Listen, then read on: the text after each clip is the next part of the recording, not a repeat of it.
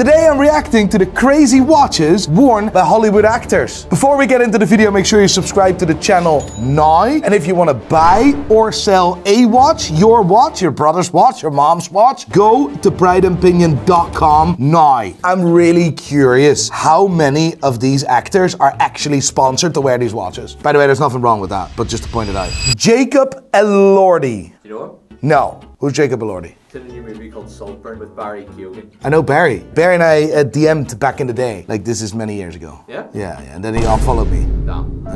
Yeah. I'm actually quite heartbroken about that. G'day GQ, I'm Jacob Elordi and these are my 10 essentials. Why is there a Rolleiflex there? That's a camera. Cool. Don't know why he's using Kodak film for that Rolleiflex either. He should be using Ilford. Oh, sorry, there's a watch channel, not cameras. Sorry.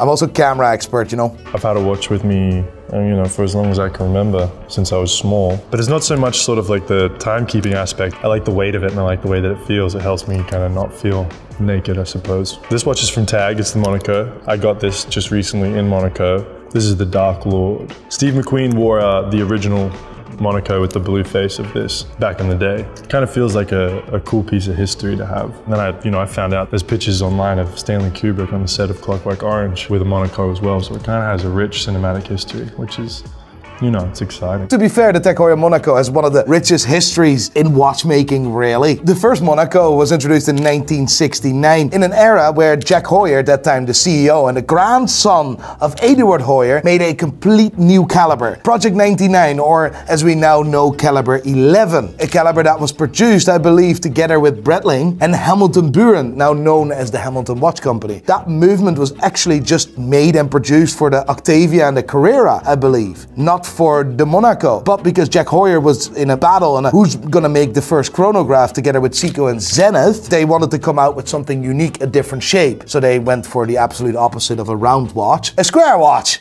Don't be a...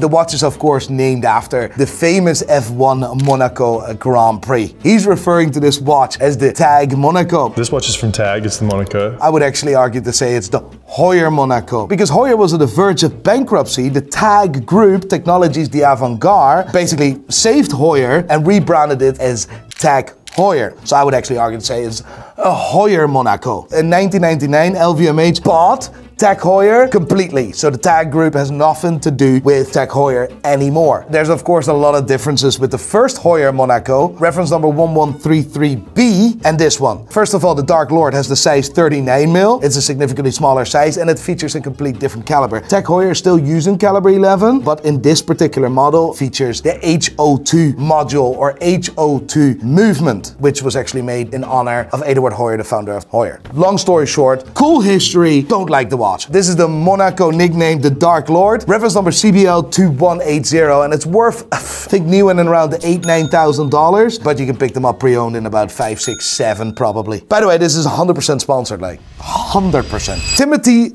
Chalamet.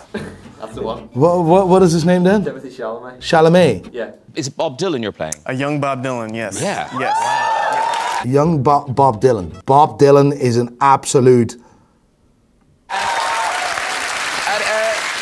It's a legend, mate. You just did it. Yeah, no, I was looking at this woman. Have you met him? Are you going to meet him? I haven't met him. I would love to meet him, but, don't want to put any pressure on in any way. And I just saw him live, actually, 3 weeks ago in New York. Okay. It was at a sold-out King's Theater, and it was absolutely brilliant. I don't know how to describe it. It was magical. Yeah. They bag your phone at the front, and obliges you to be present. Timothy is wearing a girl's watch. Bit random. Listen, lovely on girls, right? But it's a girl's watch. A girl's watch with a really big history, to be fair. The watch is named after Jeanne Tussaud, which is the first woman in an extremely high management position. She was like the creative director of Cartier Jewelry House, Jewelry and Watches in 1933. It's insane. She was named La Panthère, and that's where the watch is. This is the Cartier Panthère. She's never seen the watch that was actually named after her because she died in the late 70s. And the Panthère was first introduced in 1983. Rest in peace. Don't be a dick. You being an uproar. The bracelet on this watch makes it actually a Panthère. It's a piece of jewelry with a timekeeping device included. I think he's wearing a small or a mid-sized Panthère, and they're going for about $5,000, $6,000, $7,000. I think it's cool. It's like he's being unique. He's being himself. I appreciate that, but I also find it pretty f***ing gay. Is he gay? No. Fair enough. He was in a gay film. Which gay film? Call Me By Your Name. Call me by your name, baby. Has sex with a peach. Is what? Sex with a peach. A peach? Yeah. The fruit. Oh, he comes in a fruit. So then he's gay. Naughty, naughty. Timothy, there's nothing wrong with that, by the way. Just joking, right? I would wear the Panthère. Ah, mate, I'll bring you a bag of peaches tomorrow. Or iced tea peach. You can stick your knob in that. Stop it. Listen, at the end of the day, it doesn't matter where you put your knob in. It is about the watch. Do you think he's paid by Cartier, by the way? It's yes. hard to know. Yeah. Sorry. Yeah. Oh, for f***'s sake. Zac Efron. You know Zach? Right, I do. I know him from, what do you call that? That he's a cop or something, or? High School Musical? High School. He was the dancer, right? I actually watched that. There's a movie with him. High School Musical 2 is probably one of the best movies ever created. Oh yeah, but your favorite movie ever created was La La Land. So can we just tone this down a wee bit? Yeah. You just love musicals. That's it. I do. I watched a movie yesterday. It was actually quite interesting. What's it called? National Lagoon Christmas Vacation. Nah, there's no storyline. It's just a load of shit, but it is quite funny, like old school 90s funny. Like. I'm Zac Efron, and I just got my star on the Hollywood Walk of Fame. Zac, it has been an honor to share the screen with you and to become your close friend.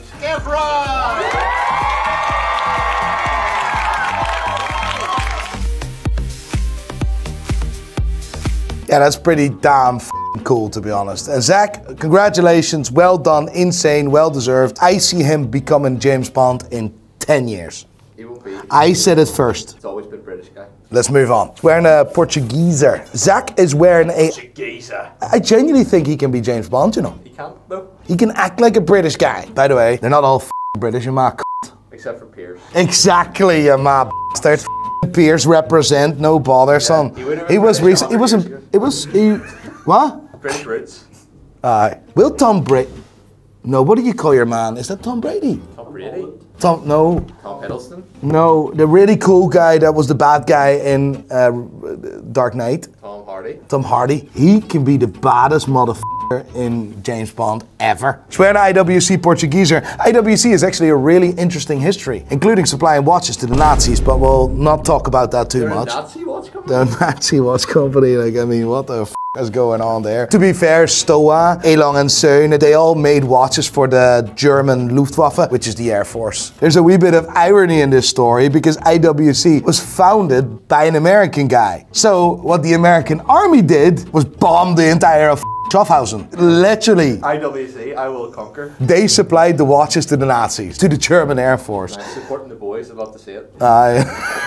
Sake. The Big Pilot was like a proper tool watch for The Nazis? For the Nazis, yeah. I mean, I'm sorry, it is what it is. Yeah, but that's as well why the crown was so big, because you had to change the time with your gloves on, and you would be able to measure speed and distance while using a watch or using the Big Pilot. There's more irony in this story, right? Because in the late 70s, What happened?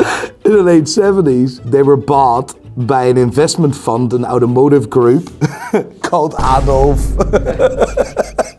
Schindling. So they brought Adolf back. I'm not leaving. That investment fund owned, I believe, as well, automotive companies, and I think that that's one of the reasons why the marketing department of IWC is focusing a lot on automotive stuff. And then specifically the watch that Zac Efron is wearing, because we're talking about his watch. My apologies on the Nazi diversion. The specific watch he's wearing is a Portugueser. The Portugueser is a line of watches introduced in the 30s and still today one of the most popular models of that brand. And I must say, I own one Portugueser. He's called Juan, he does your garden. I'm trying to be serious here, lads. You see, I'm trying to do serious stuff here, right? It looks like the rose gold perpetual calendar IWC Portugueser with the blue dial. And I do not know how much that watch goes for. If I would guess, it would be between $40,000 and $50,000 retail, but it's probably worth about half of that. Can I just point out, my grandfather was a war hero. Done. Barry Keoghan. So I saw the film and I loved it. Congrats on this project. So this movie's set in 2006. I love all the music. Barry, are you shocked, as I am, that this is now considered a period piece of sorts? Because I'm feeling kind of old. What? Yeah, 2006, man. Wow. That does make me... Is that the same guy? That's Jacob Elordi from earlier. Oh, I now see that. Yes. Jacob is wearing a Cartier tank. He loves Cartier. Clearly, he loves it. Barry, he looks like a f***ing cool right? What a guy. He's wearing an Omega Seamaster. That's what I can see, but is this a Seamaster? I can't see it. It looks like a Seamaster, to be honest. I don't know what it is precisely, but forget about the watch. What the f is he wearing? A Louis Vuitton carpet, I think. He's still a cool whatever. Because Pierce Brosnan was like the James Bond, right? Can he be the new James Bond then? In the next 10, 15 years, he looks like he could be that guy. It depends how soon Britain conquer Ireland again. Yeah, mate, like I cannot see it. I cannot see the watch. We'll move on. Paul Mescal. Paul Mescal. Mescal. Hello, my name is Paul Mescal and I'm going to be doing a look. Is he Irish too? He's Irish. Yeah, what the f is going on here? Why did you put it Hollywood actors and not Irish actors? To be fair, we've shown here that there's bigger and better Irish actors than there's British ones. Bar Tom Brady or Tom Hardy because he's like Irish actors are the best. What do you call your Bellamy man again? What do you call him? Liam Neeson. Liam Neeson, f***ing right. He's a mad bastard. One of my life goals before I die is meet Liam Neeson. You might not like him. He played Schindler. Cough you. He's on the opposition. Oh Jesus. This was for the British Fashion Awards, and I remember trying this Gucci look on in LA. I think this was 2021 or 22. And I think this would have been, at that point, probably the look that was maybe the most out there. I remember seeing it on a hanger and I was like, I don't think that's going to be for me. And then trying it on, I was like, okay, I loved it. I loved the Gucci like deconstructed dicky bow and just the like salmon, like kind of sheer shirt underneath. And then the Cloche de Cartier watch, I think it had just launched that year. And I was very pleased with myself that evening. Cloche de Cartier, yeah. That's probably my least favorite Cartier ever produced. And now by Cartier lovers, I am now being shot in the head. It actually has quite a rich history and was first seen around the 1920s, maybe 1925. Been on and off the radar, on and off the catalog through the years. It's now part of their heritage collection, the Privé collection, the most important pieces of Cartier. I'm not a big fan of that watch. It's not my type, although I look relatively on the plus size. He's plus size. I'm not the only political correct thing you said. Tell us about the cloche. No, it's boring. You wouldn't wear it? No. Cartier very kindly, this watch that I'm wearing on the left or in the black suit, they dated on the back of it the first screening of After Sun on the back of it. So that watch in particular means a great deal to me. He's a cool He's a cool guy. I'm not fully a watch guy. I'm a watch guy at like going to things. I find them difficult to wear on like a day-to-day basis just because I didn't grow up wearing them. And there's something about like going out to an event or when you feel like you're dressing up and you put a watch on, it just feels more special to me. We'll make you a watch guy, Pascal. We'll make you a watch guy. Pascal? What is his name, Mescal? What is his name? Mescal? Oh, Paul. Pascal? Yeah, f*** up, guy. He works in your garden too. You know what the tank is actually based on? What? A tank. Yeah, this tank is lovely. What do you want me to say? Doesn't fit me. Stephen Graham, my mate. I wouldn't say it's my mate. I would love to be his mate. Stephen Graham was a guest at the opening of the Pride and Pinion boutique, my first ever boutique in Belfast. He showed up and that was special. And still to date, I'll never forget that. My 4 favourite films of all time. That's hard, that. No, not being funny, but that takes... Sorry to pause it, but he can never be James Bond. He can only be the villain. And it goes, Kez, can I have The Godfather 1 and 2 all the same? You can keep 3, but can I have 1 and 2 together? Okay, sweet. True Romance. What's my favourite? Serpico, and now I've got one more. Okay, I've got a great British film in here. That was Kez. There's loads of others, but I'm gonna go Jungle Book. Jungle Book? What would your top 4 favorite films be? A Beautiful Mind, Russell Crowe. Donnie Brasco, because it's 4 favorite movies, right? Can I not make it 5? I'll let you have 5. Okay, good. Scarface, that's what I needed to put in because that's the belter, right? There's a movie, it's called The Long Weekend. It's one of the funniest movies I've ever seen in my life. I cannot get it anywhere for the life of me. Not on Netflix, Amazon, Apple, not on any of these streaming services. I cannot find that movie. The Long Weekend, definitely. Inglourious Basterds. I mean, that is funny, like, but what a guy. He's wearing a Rolex Daytona. I think it looks like the 16520 Rolex Daytona. That shape was actually introduced in 1988, the year after I was born. So I'm a year older than this shape of Daytona. Stephen, if you're ever back in Belfast, love to hang out, mate. Robert Downey Jr. On one of these Avengers movies, you like take off your shirt or thing, and you were. He's not wearing a watch. Really good shape. And the director was like, "We got it." You're like, oh, "Can I please stop dieting and working out now?" Exactly. There is no one I've ever come across who is actually more anxious to not be vain past the point where it is necessary to achieve an end for their work. Was that a compliment? It's a huge compliment.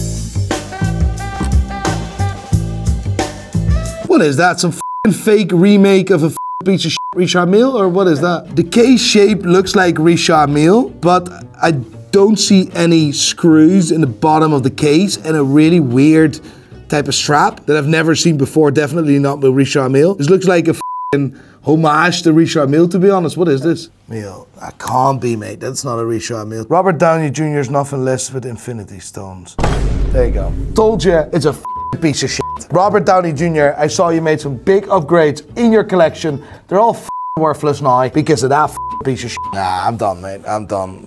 Sitting here for 2 hours looking at watches now. Let me show some titties. See some titties. Piece of shit.